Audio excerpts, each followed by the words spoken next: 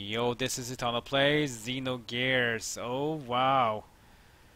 Another episode with much story. So Faye's personalities have now merged together after Id saw the truth what happened many years ago. Basically, we know that Mother Karen was Myung. She released the power of Faye to protect Faye from Grahf, who seeked his power. And then apparently it thought that releasing the power, it struck Karen and killed her. That's what it always believed. The truth is, though, is that is only half the truth, because yes, it did strike strike Karen and killed her, but it was only after it was about to kill Faye. But Myung, just in a moment time, leaped into front of Faye, saving him from being killed by his own power, and therefore Faye survives, but Karen dies. And when he sees this, he realizes that yes, it is not as black and white and dark and evil and sadness, everything as he thought it is. It actually is a bit more good-hearted. Now anyways, let us get to see how this story progresses, because it's actually about to get another big plot twist regarding what Faye knows and what he doesn't know. Because you might think Faye doesn't really know much. Well, he knows more than anyone, even Citan. What do I mean by that? Let us see. And let us also see why this game is called Xenogears.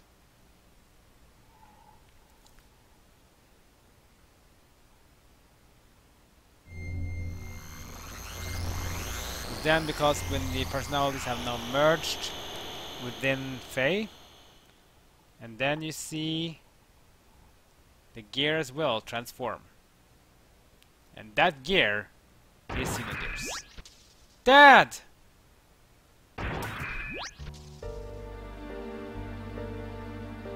Dad, are you okay? Dad, I'm sorry. This is all my fault. Faye, you return to your own self. You become one. Yes, thanks to you all. If you hadn't called out to me. Ugh! Dad! Don't worry. This is good. This is after all. Dad? You and I must become one. Ugh! Grahf? What's going on? Ha ha ha ha ha. I reached the limit of this body I possessed on that day. 3 years ago. I required a body that would tide me over until your true awakening. That is why I acquired the body of your father.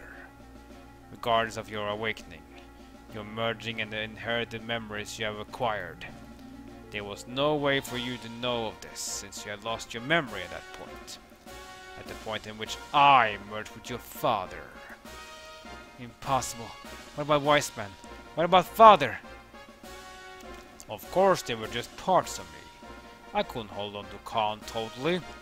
His ego was far stronger than I imagined. When my control weakened, he showed himself to you as Wise Man. Ah! You have awakened. This body is now useless to me. Now I must return to my original body. The reincarnation of my body that you inhabit. Stop it, Dad! I hear you, Faye. You see, he and I are one. I am Khan. Khan is me. He has become one with me. So you too shall open your heart and unite with me. Then we can go on and eliminate everything. No, I can't allow you to control me.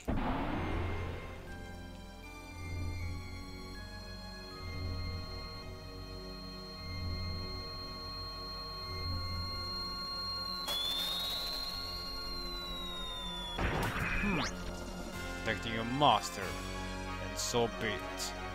I'll merge with both of you in your machine then. Now come, Faye. Fight me. It's no use. I know you're Lacan, and you're a part of me. That doesn't change you being my father. I could never really fight you. You're so naive. Why don't you understand that your naivety is what killed Sophia? What killed your mother Karen? I already know that. That's why I swore to never run away again. That I must rescue Ellie. So don't get you in my way. Wake up. Open your eyes, father. Lacan. If that's the case, then fight me.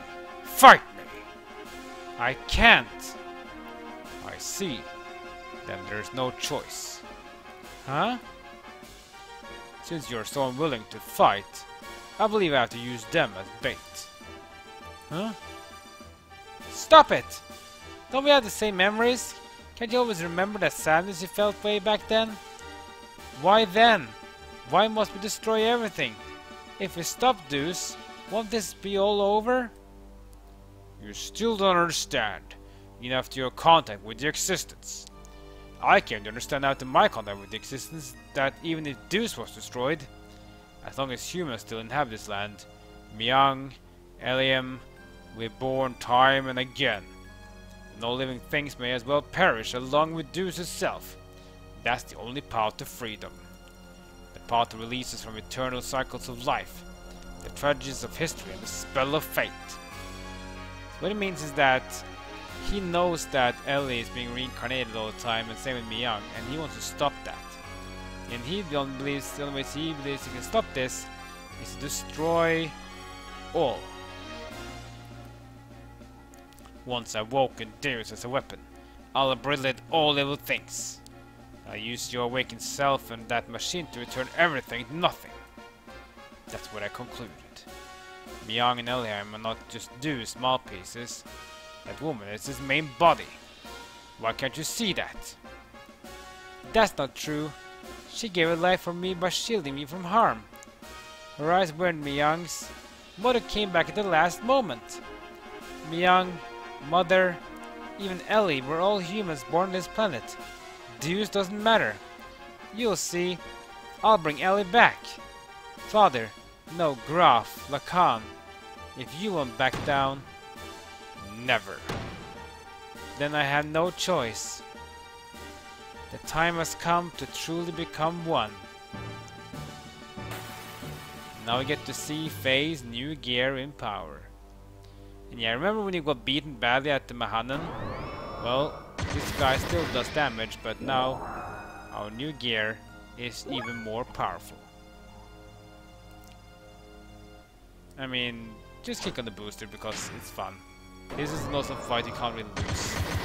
Yeah, it does damage to you, but don't worry about it.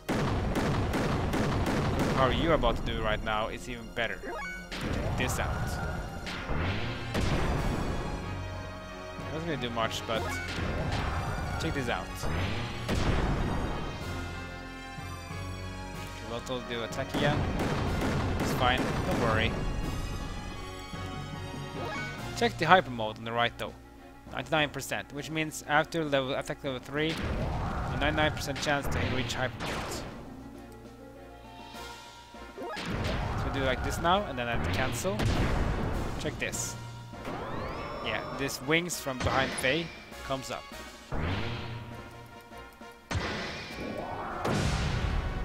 And then, yeah, watch this beauty.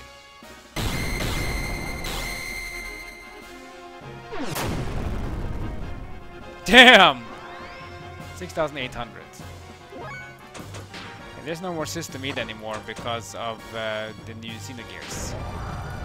But this is the most powerful gear in the game by far.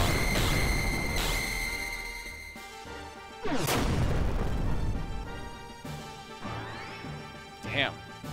And that's how we beat him. Easy. Nyah! Gah!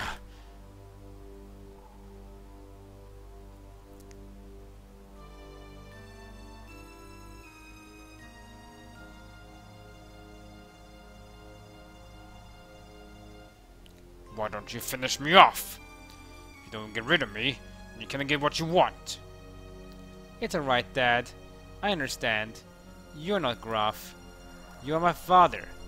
You and Grahf are one. Your will and purpose never change. Neither once we fought. Let's stop now. Our objective should be the same. It's the same as our becoming one. We don't have to fight.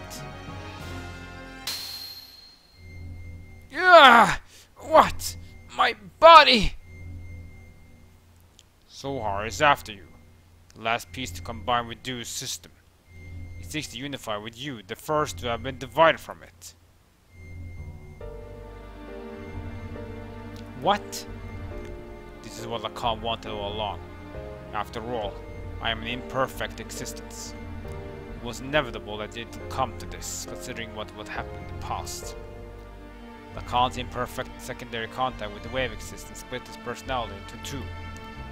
Eventually his body died, but the original Lacan transmigrated. Bringing the destiny of becoming a contact with him, he was reborn as your present body. The remaining persona, just his desires, lead on separately by possessing the bodies of others. That is Grahf. That is me. I may have inherited Lacan's will, but I am not the same as the contact Lacan. It is impossible for them to make the real contact. There will be no true melding and release. Even though our bodies may be different, I am still half of you. That half fact remains. Although I am imperfect, I can merge temporarily with Zohar and thus may be able to buy you some time. This is the only way I can be of one with you. This is all I can do. The Deus system will start to look for you again. Before then, you have to destroy the newly perfected Deus and his Zohar modifier. You're the only one that can destroy the physical barrier that encases God's body. Dad! As you said, that was Karen. Through my generation's young is beginning to break free from her bounds. While Elheim has merged with Deus, she has all her memories back. All the memories from her original birth as the contact's complement up to her current transmigration. That includes all of the lives she has lived as Myang and her substitutes over the centuries. And of course that includes your mother's memories too. Mother's memories? Faye, cut away all that binds on mankind. You shall be able to do that now. Save her and that other woman bound within her. I am begging you, Faye! And there, Grahf, Lacan, Khan, Wise Man, goes away.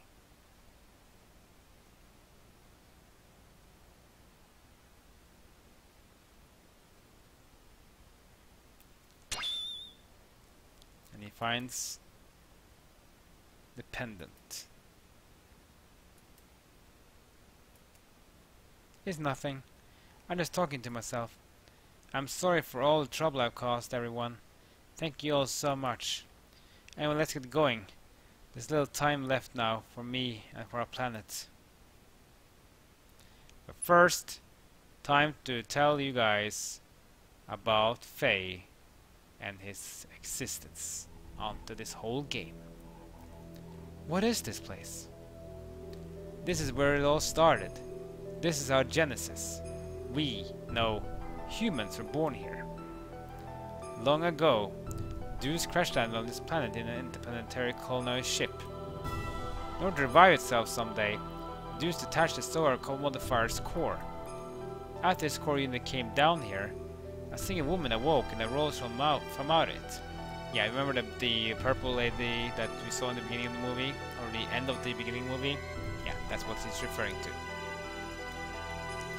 She's the mother of all humanity. After she awoke, she used all her power to bear several beings. These would become the ancestors of the whole humanity.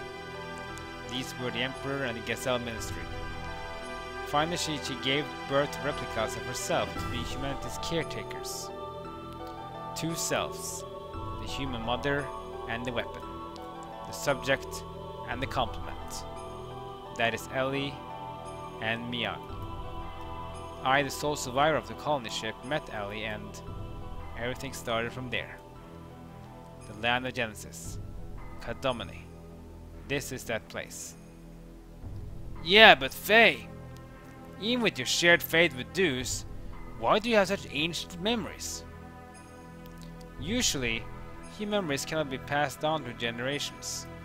Humans do not normally have the ability to compress and store memories in their introns. But Ellie and I and Myang are different, due to our connection with the wave existence.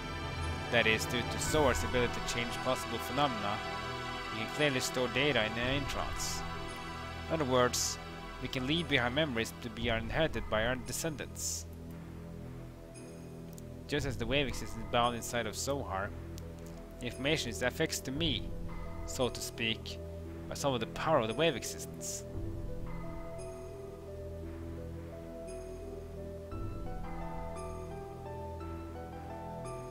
Then this is the form from Ellie and Myung were still one being. This is the first woman of our world. Our mother. You remember that purple haired girl thing? Yeah, she went to that pod there to create all these beings, and then she cased herself that. So that purple haired woman is now inside there. So now we learn through, so basically Faye was actually on the space colony ship in the beginning of the game. That was his first incarnation. It's kinda crazy to think about it. So, if you destroy that Zohar thing, everything will be over, right? Yes. The source of our ether powers and the source of power from the generators that makes our gears work. It all comes from the Zohar modifier engine, which can control potential phenomena. If we destroy it, Deus and the Seraph angels will all be deactivated. And then we shall also be able to free Ellie, who has become bound to the Deus weapon system as Myung. Right, Faye? Yeah, that's what the wave existence said. But then there's the downside. It also means that we'll no longer be able to use our gears or our ether powers anymore. What are those Seraph angels all about anyway? That old appearance as they lacked something, as they were neither living beings nor weapons.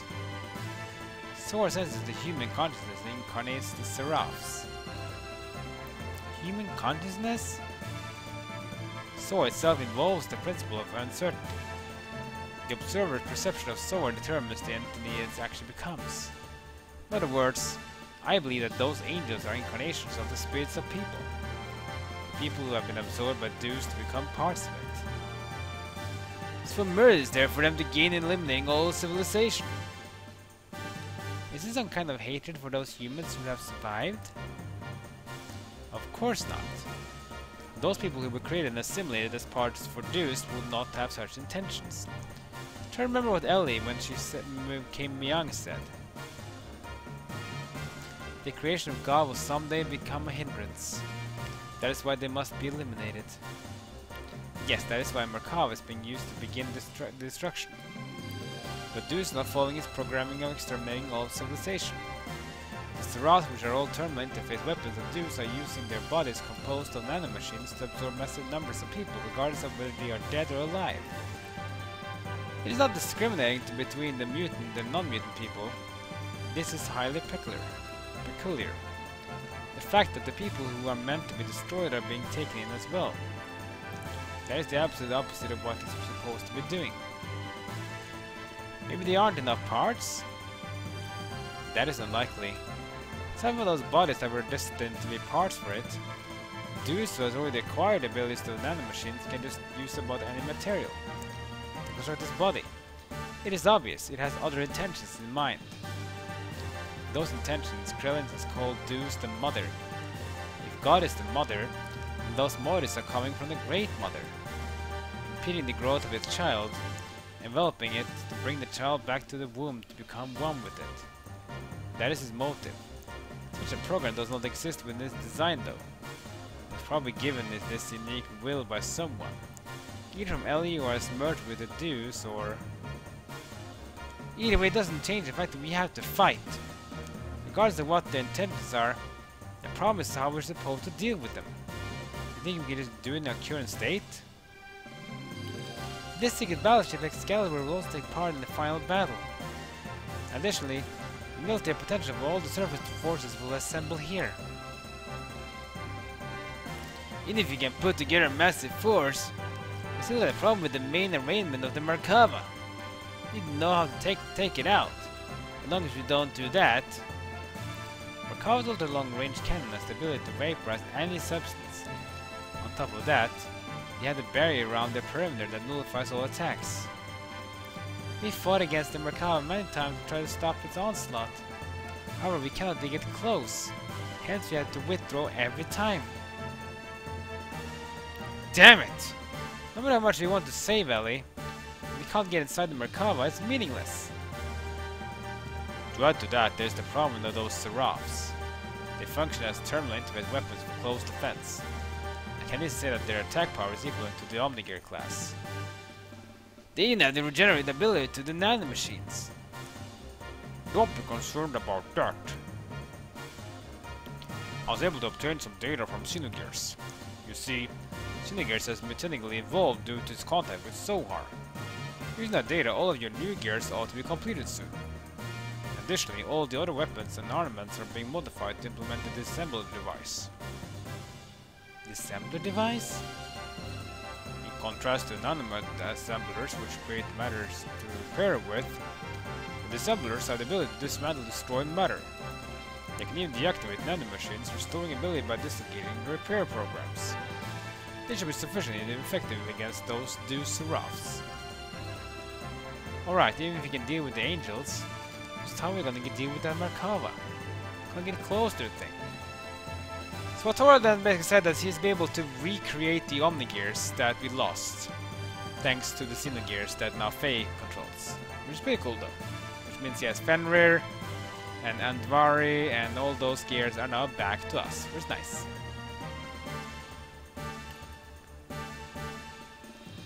There is no such thing as a private defense. There is a way. Look over here.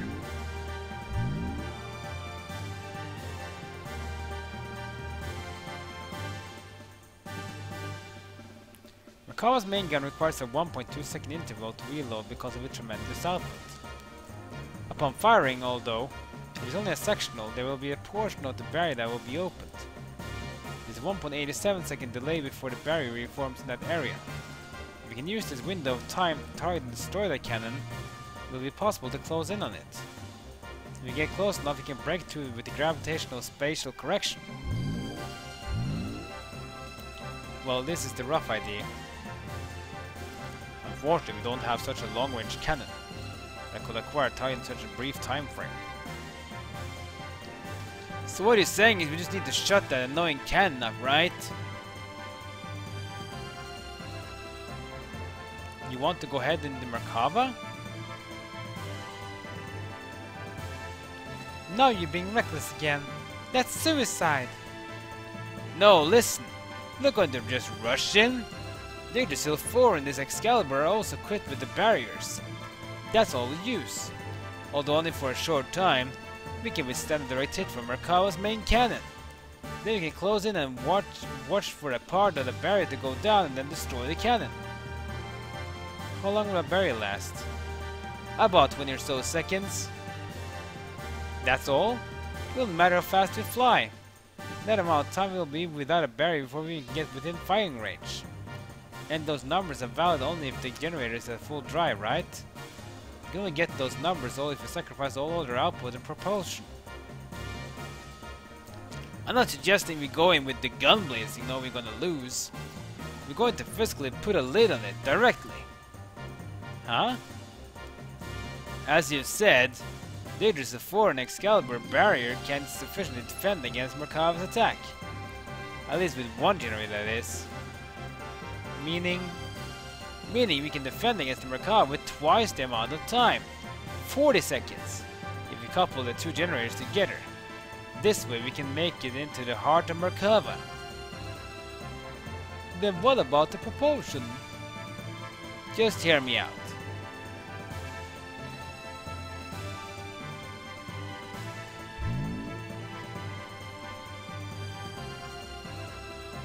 This is what we'll do. First we transform my Yggdrasil into heavy assault mode and load it onto Excalibur. We can couple the generators. By doing that, we can reduce the energy usage down to just supporting the hull of the ship and generating the barrier. This will allow most of the energy to be devoted into generating the barrier. Next, shift the barrier to full front focus of it at a single point where the main cannon will make a strike. Now for the movement. First off, we develop a barrier by engaging Excalibur generator to maximum power. For propulsion during that time, We'll install the Yggdrasil of those large solid rockets we got from the ruins of the mass driver. When Excalibur's barrier expires, we use the Yggdrasil's 4 generator to develop a barrier. Then we also detach the solid rockets, shift Excalibur into conventional flight. Using this method, we can get right into Merkava's face. As it fires, it will be defenseless. During this time, we'll block the muzzle of Merkava's cannon with Excalibur's bow ram, upon which we should have 0.67 seconds. With the cannon fire of the Excalibur, we'll destroy the Yggdrasil 4 slave generator and incapacitate the Merkava along the way, and then we break through. That's the plan is all about. The combination of the barriers of both ships storming the Merkava, the timing of the cannon fire of the Excalibur, those are all going to be crucial. Miss many of those and the consequences are going to be severe. Hence it'll be necessary to have both crews in sync with each other. That's why I like to place Sig in command of the Excalibur. I have no qualms with that. What do you think, Queen? Will lend us your battleship? Since there appears to be no other alternative, let's go with that. Please use it as you see fit. But are we not cutting comfortably close? When you calculate the arrival time and the barrier generation time, you see what I mean. One minor mishap will put in a situation where you could run out of the barrier power before our arrival. Also, we'll be devoting both generators to keeping the barriers up. Will that leave us without perimeter defenses? Almost not a chance if we get engaged by the Seraph Angels on our way to Merkava. We'll hold them off. You can count on us. We gotta just concentrate on taking out the main cannon. Thanks! We're depending on you. Already everywhere else has been taken out. This is the only place that's left. This is going to be the true final battle. We're finally getting there, guys. We are finally getting there after so much back and forth. But of course, it's going to be cut for budget reasons, so we won't be able to see the whole thing. You can even see the end of it. We set out to silence God's Ark Merkava, which was the epitome of offense and defensive power, and then storm inside it. We initiated the operation by destroying Zohar.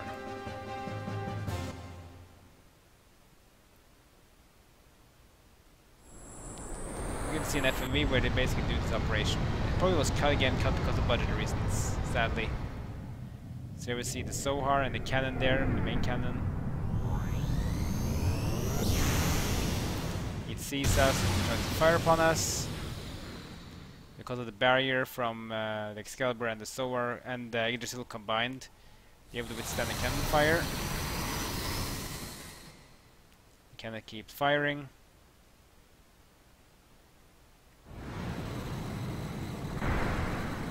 Eventually the first barrier will then disappear, but they keep going forward. Keep going forward, they create a new barrier. There we go, their cannon fire goes out. And then they use the battering ram thing.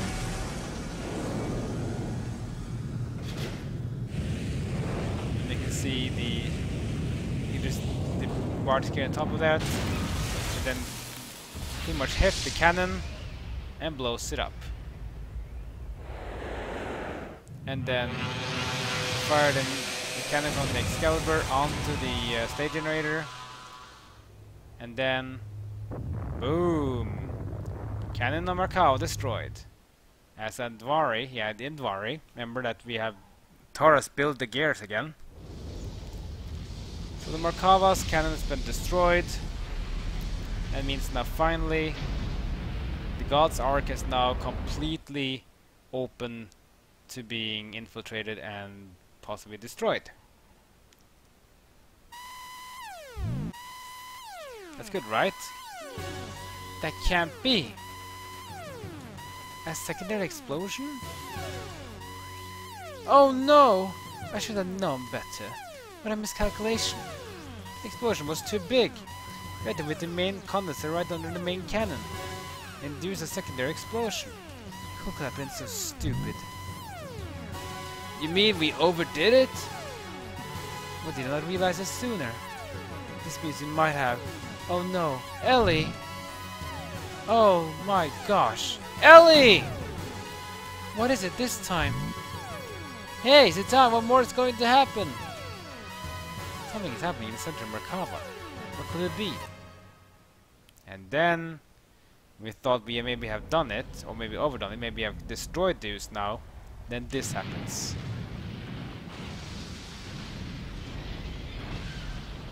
Yeah.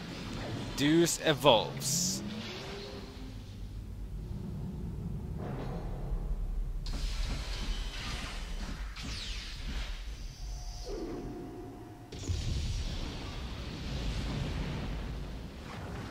Damn. It just obliterates all the land around it.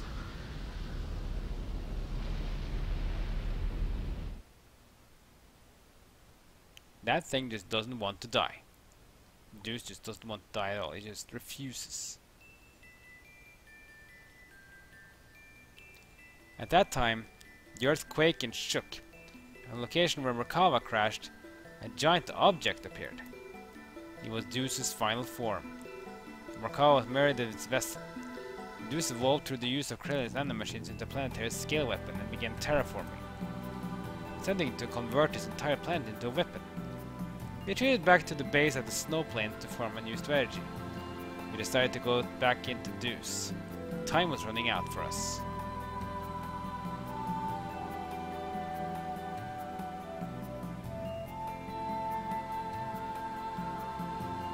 And finally we can move, and we can not only do it, we can finally travel and do stuff again. We haven't been able to do that since the second animal relic dungeon. And you know what? This is gonna open up a lot of cool things, I can promise you that. But man, we are basically now only one final dungeon away from beating the game. But there's gonna be some other stuff too. Next episode we're gonna explore this base and find out exactly where we are, because this base is kinda important. You're gonna maybe hear the music as well. We'll talk to a lot of people in this base, because a lot of people here are survivors of the world. And then we're gonna do a lot of cool stuff, including some optional stuff. Not all of it though, some of it. And then it's off to the final dungeon, which is basically the big object we just saw. And then the game will finally be beaten. What a long game, a lot of story right we just had now. Don't worry guys, we're almost there. Almost there. Almost there. Just a little bit more. A little bit more. And then it's over. Oh, what a game. What a game. Like, comment, and subscribe. Follow me on social media. That's good for now. See you guys next time as my journey in Xenogears continues.